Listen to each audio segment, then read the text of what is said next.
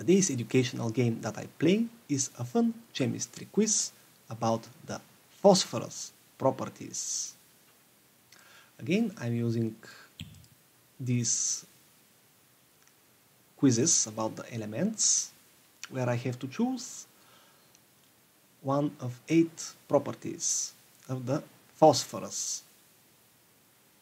Let me begin with the appearance.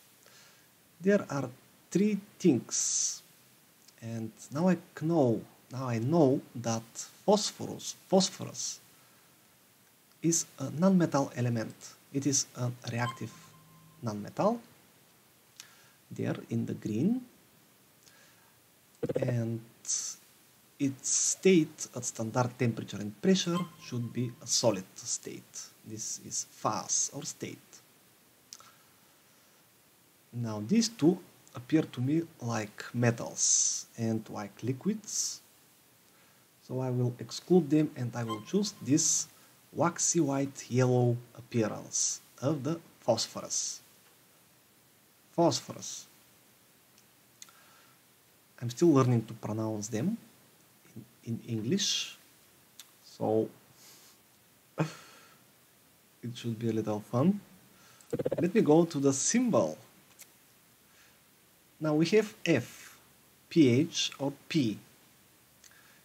Now those two are not, so I will choose P, and I am revealing in the chemical card it is with the symbol P. The atomic number of phosphorus should be 15. Those two are too little to be them, and this is correct. That will mean there are also 15 electrons, but how they are situated around the core of the atom. Phosphorus is the phosphor. Well, it is situated on the 3rd row of the periodic table, so it should have 3 shells. Now this is wrong. Now I have to see which one of these 2 is the correct one. I believe it is the middle one. This is 2 electrons in the first shell, 8 electrons in the second shell, and 5 electrons in the third shell. The shells are the orbits of the electrons that are orbiting the phosphorus atomic core. Let's see where we can find phosphorus. That middle picture is some necklace, so I don't think there is phosphorus there.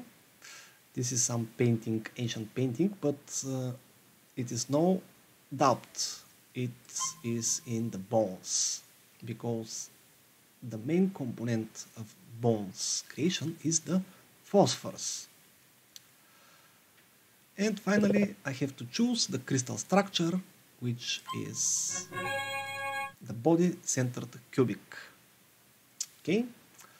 Also, I got my knowledge level. If I click here, there will be more chemistry games, but this will be the knowledge dosage for today.